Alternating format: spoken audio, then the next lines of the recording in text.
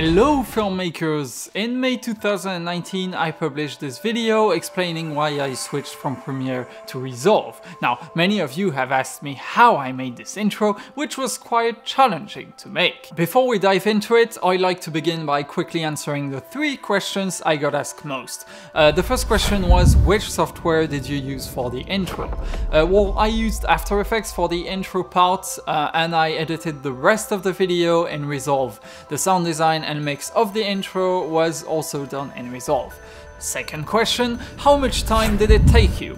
Well, it took 3 weeks, I think, full time, including 10 days just for the intro. And lastly, how much have you been paid by Blackmagic to make this video?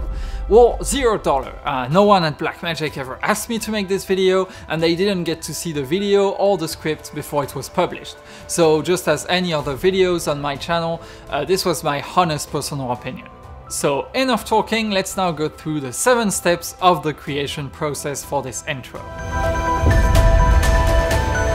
Before starting the actual work, I spent a few days doing literally nothing, just thinking about the best possible way I could illustrate that struggle of getting back and forth between different video editing softwares, and how I managed to solve it with this all-in-one Resolve solution. I came up with this simple sentence. Once I was happy with the structure, it was time to draft a rough storyboard of how I could visually illustrate that force that pulls you back and forth between the 2 softwares. Please forgive my drawing skills, this was quite sketchy. But I hope you get the final idea, which was to throw the bits of footage from software to software in 3D space. Now, the idea looked very cool on paper and I was really pumped by it, but I also feared the complexity of the task, as I didn't have any budget to pay a professional 3D artist to do it. And that's when I thought, there's gonna be lots of After Effects and sleepless nights in the coming days. So I tried not to overthink and to just dive into it and get started. So I started to make a timeline in Premiere, take a 4K screenshot of that and import it in Resolve, and take another screenshot of that same timeline. Then I started cutting bits of timeline into separate Photoshop layers and import the Photoshop files into After Effects. I wanted to make sure whether it was actually possible to build this ambitious intro or not. So first I tried to animate all of these pieces in 3D space one by one, keyframe by keyframe, but the result wasn't great, and I quickly gave up on the process since it would require thousands of keyframes to animate hand by hand, and I'm not really Mr. Beast. So I started to look for a solution that would automate this, and I came across this plugin that is called Wind. What Wind basically does is simulate a wind force, and you can specify its strength, direction, power, character that would then catapult the layers in 3D space. After a bit of testing, the playback remained quite smooth and my computer managed to handle the processing without too much slowdown. The crazy intro now looked within technical reach, so it was time to start the project for real. First step in creating the intro was to lock the timing of the whole animation. Here it was clear that the script would act as the master clock of the sequence. So I started by shooting the talking head sequence of that script sentence we saw at the beginning and acting as best as I could. The next very important part was finding an appropriate music track. It's kind of a second clock for the whole action. And actually, I almost always start looking for the music before I even start the editing. Music is so important for me. Too bad I don't have any partnership with Artlist. It would be a perfect spot to promote it, like right there. Searching for music for your next video? Once the live action and the music were locked, I could then proceed to the bulk of the VFX work. Once I was done cutting all the bits and pieces of the Resolve and Premiere timelines in Photoshop, it was time to bring that together with the live action. Having the live footage and music imported in After Effects allowed me to position time markers precisely. Now, what are time markers? I put these markers to remind me where I should position key stages of the action, such as the transitions from one software to another or the final timeline explosion. This way, I could start making a first draft, position positioning the different key scenes and camera moves in 3D space without any other special effects yet. Once the camera moves were final, it was time to add the rest and all the little pieces in 3D space. Unfortunately, when I started importing all the bits and pieces from Photoshop, that's when many problems started to arise. When looking at how many bits of footage are required for a single catapult sequence, I ended up stacking hundreds of animated 4K layers on my computer, and as powerful as it is, it did not appreciate that at all. So I decided to make layers that would be the size of each bit of footage to reduce the stress on the CPU. I used a script that cut my Photoshop layers into small PNG files, so now my files were all much smaller and had lower resolutions, so it was more practical to work with them. Next, I made some parallax effect by spreading all the bits along the Z-axis. Then I applied the wind plugin I talked about earlier in the video on all these little pieces, testing all the different types of forces and tuning the plugin.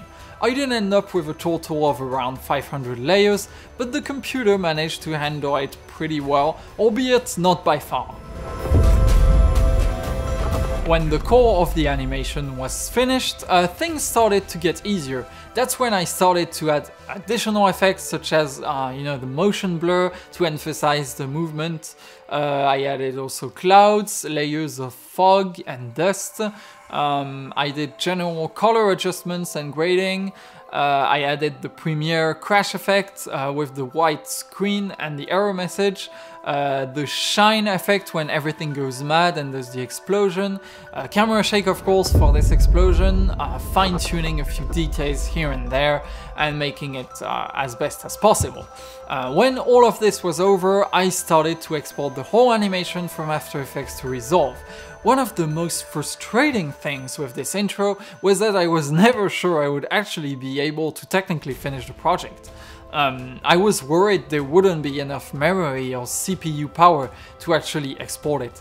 Also, it was near impossible to have real-time previews, so I never got to see the result before the final render.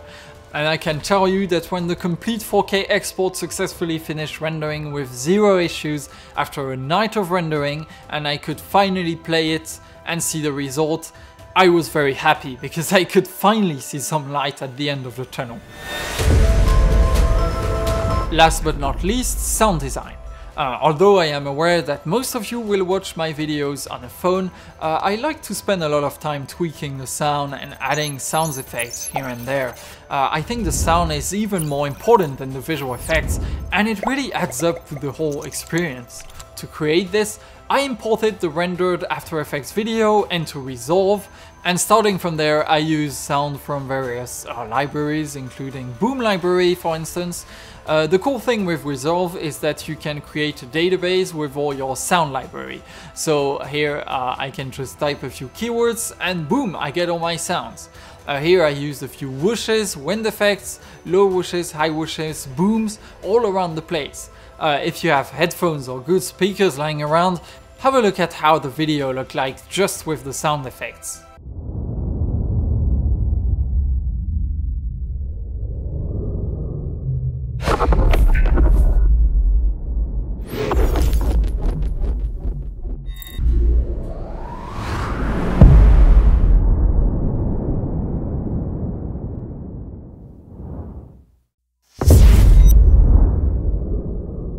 Also, I wasn't very satisfied with the original texture of my voice, so I kind of hacked it by widening it using what we call the Hass effect. I had this main voice track, this mono track, to which I added a bit of reverb, and I had two copies of this exact same audio track below. One track was late by a few microseconds and panned all the way to the left, and the other was early by a couple of microseconds and panned all the way to the right channel. I also added a slight compressor and some EQ, and I like that. It added a bit of depth and widening to the original voice. So after mixing everything, I basically went from this funny round trip from Premiere for editing and then Resolve for color grading to this color grading and then back into Premiere and then I stopped depressing. So as you can see, although the final result may look hard to make, if you break it down into small steps, it isn't that complicated in the end. It just takes a bit of determination and patience. Of course, I am pretty confident that the layering process I showed you with like 500 layers is not optimized and probably not a good solution. Professional motion designers will probably pre-compose or use a node-based software instead of stacking 500 layers in the same composition. I would be very happy to receive feedback from VFX artists on what I could improve here. And for all of you who have little to zero experience in After Effects, I am curious to hear whether you learned something from this video. Do you feel like you understood most of it, or I am talking gibberish? Let me know in the comments. But yeah, this is it for today. I apologize for not making so much content. I wish I could stop time or go back in time sometimes to create infinite content here on this channel. But yeah, it's not really possible. So anyways, thanks for watching, take care, and I hope to see you soon.